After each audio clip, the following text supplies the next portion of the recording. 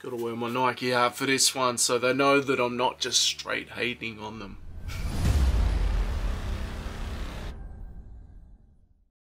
Hey, what up and welcome to another episode of Creased. If you've been keeping up with the sneaker world as of late, say in the last couple of years, people trying to say the Nike fell off.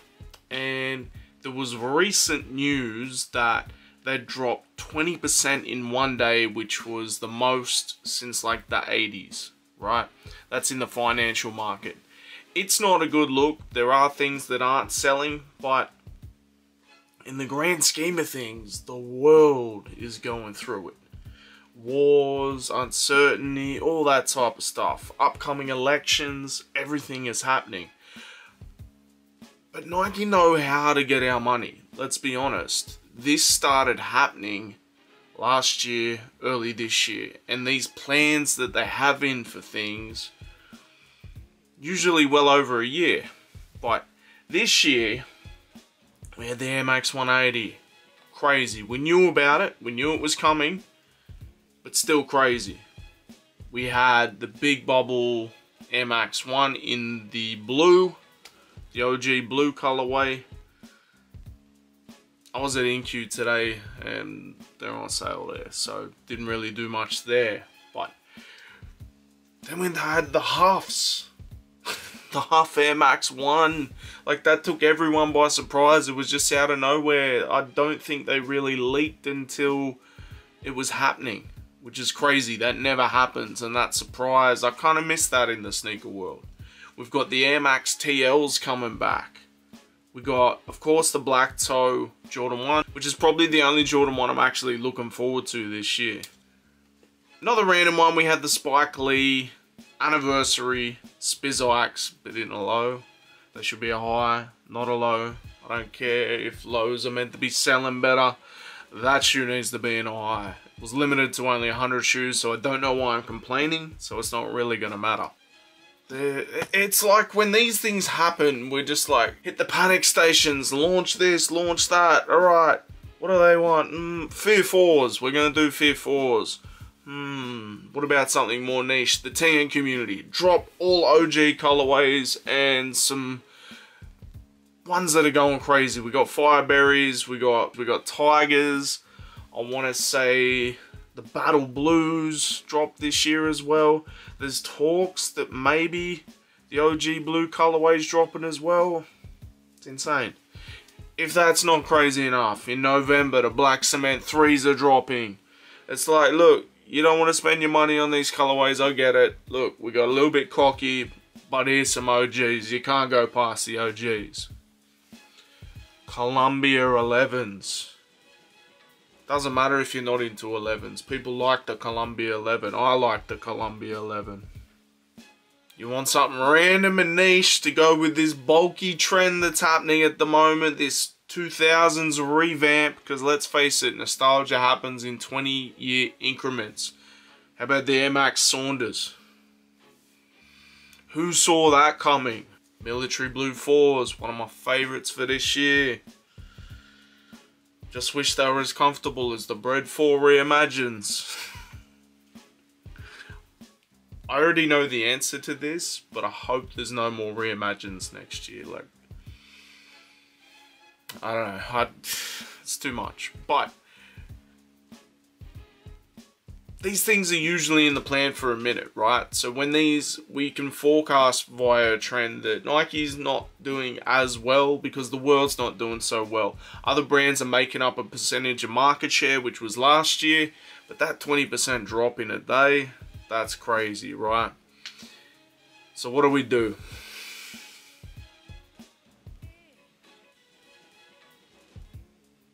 How about the Grape 5s?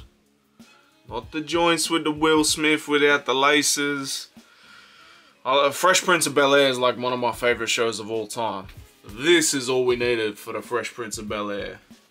These are called the reverse Bel-Airs, but this is the Fresh Prince of Bel-Air to me. What about the White Cement 4s? The only OG colorway I don't have within the 4s. The metallics. Were metallics in that first round? I don't know. I'm not counting them. But I need them, and I'm probably going to buy multiple pairs of that, so long as they're not $300 each, but who knows, by the time they come out, they could be more. Alright, they're still not interested. Let's go a couple of 85s. Let's drop the Shadow in an 85 high, and Breads in an 85 high. Jordan 1s are sitting everywhere, they're going on discount, but can you go past the Shadow? Or a Bread? I don't know if I can, let's be honest. In 2025, they're coming for not only your wallet, but the jugular. We're talking niche, we want something a little bit different. Something that took the world by storm. The Galaxy foams.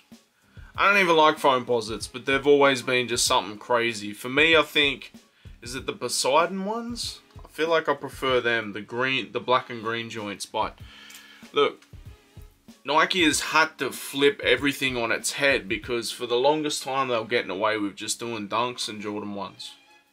That's all they needed to do. Sprinkle-ins and 4s, they went great.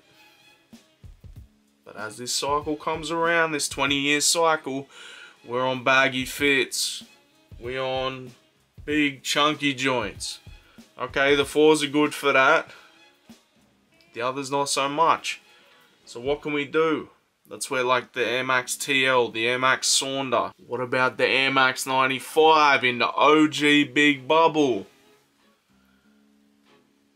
Neon 95s, probably one of the greatest Air Max colorways of all time. But let's not get it twisted. Let's do it on an SB last as well, not separate, both. You can't skate in Air Max 95s, what are you talking about? Stevie Williams already was skating in Air Max 95s, in the Neon 95. Back in the day, I actually skated some 95s. Like, I remember when this first leaked and everyone was like, oh, why would you do that? You can't skate in them. I couldn't imagine skating them. Do your research, dummy. So, don't come at me with that, I got receipts. What about some Flu Game 12s? I don't even like 12s, but that's insane. All these releases in 2025. If you're not happy with all of that, what about multiple colorways in the SB4? The SB4 Pine Green, out of the box thinking, went crazy. They redesigned the shape because of it, it was so good. And they're comfy as hell. I still ain't got a pair. It's a sore subject, but now they're doing multiple colorways. And I think the blue's a nicer colorway. Me personally. That's insane.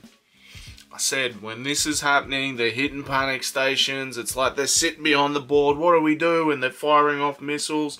And then they bring the nuke out. Wu-Tang Dunks. Who the hell saw that coming? I literally have a Wu-Tang tattoo on my wrist. These aren't a want. These are a must. These are a need. The marketing behind it, where they just barely showed the shoe with some bees all over it, sent the internet into a storm for a couple days. Like nuts. Absolutely crazy. And what's even crazier is it didn't leak. This has been in the works for well over a year, from what I'm told, but it didn't leak. That is incredible. I would love for that to happen more, where we get these surprises and we're just, for me, like my favorite experience sneaker shopping is just going somewhere and coming across something that I didn't expect. Same thing can be said kind of with, you know, flicking through the feed and then all of a sudden, bam. And like when it's shot with a potato and it's a leak, it's not that great. When it's official images with like, they killed it. They killed it. But then, let's talk about some rumors. Undefeated 4s. If you don't know the history of this shoe, it's released a couple times before, but this was actually offered to Eminem as an official collab. He was offered that and the Encore. He went with the Encore, but people still associate that Undefeated 4 with M&M. I don't know why. They just do. It's undefeated's dope. Jordan 4's are dope. It's a dope colorway. That's a grown man Jordan. I do not want to spend 20 grand on a pair of shoes. I never will. Never. That's like a down payment on a house. But if they re-release in 2025 like they're talking about, I just might pull out that 300 bucks. That's what they're charging us over here in Australia for a Jordan 4 when it's a special release. So the craziest rumor that's circulating at the moment is the Off-White 10 to be re-released. Now this is still a rumor.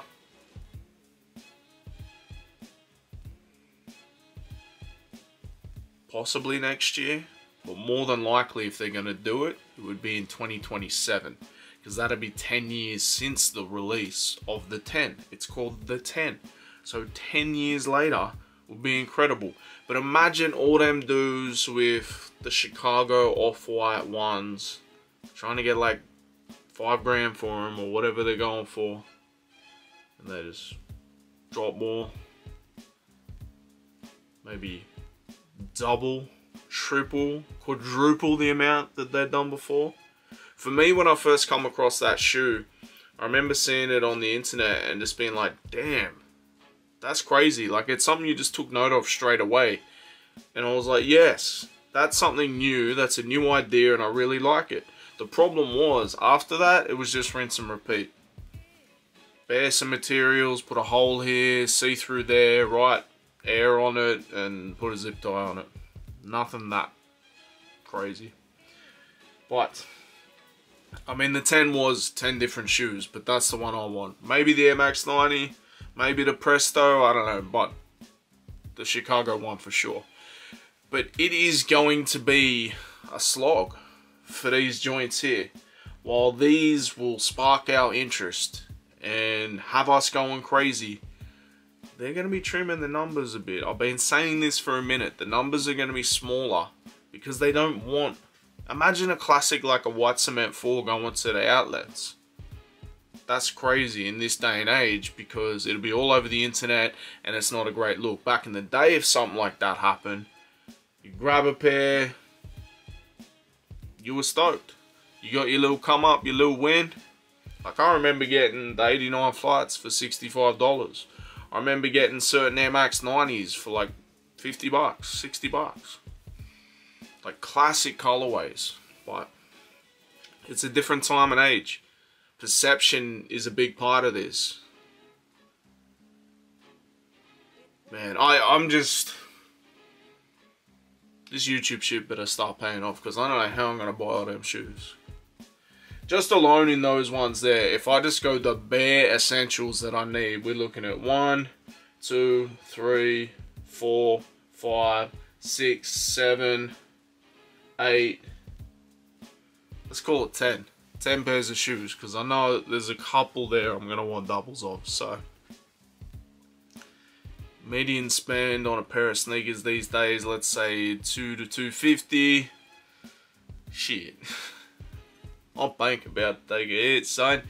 This year's been quiet, so next year can eat, I guess. I don't know. What do you guys think? I feel like Nike has so much in the catalog that they can dip through. And yes, we are still talking retros. These are retros. Everything that I've mentioned here is a retro. But at the same time, it's different. Like, who would have predicted a Huff Air Max 1 coming out? The Wu-Tang Dunks coming out? Undefeated 4s? Air Max Saunders, Air Max TL. It's just completely flipping the script on what they've done lately. But they are going to be focusing more on innovation too. I just saw, not 5 minutes before I started doing this, the Nike Jam, which is going to be the official B-boy shoe for the Olympics. And they're dropping one with a Futura collab. Huge Futura fan. Love B-boys, love hip-hop. Like that shoe. I'm going to have to get it. I don't know how hard it'll be to cop because there's no data for this. It's a brand new silhouette. But I'm going to need that shoe. Even the Air Max Pegasus Premium, I think it's called. I saw the new Pegasus today in store. It's not that impressive to me. It's just the standard running shoe, but the premium joint looks incredible. I just don't know if it's going to have a premium price. Let me know what you're thinking. I think Nike's coming out for an all-out assault on our wallets. I feel like they're not pulling punches anymore. This is going to be crazy. And so long as we all got money to pay for it, it's going to be a great time. But this has been another episode of Creased. Make sure you like, share, subscribe. We'll be back twice a week. Peace.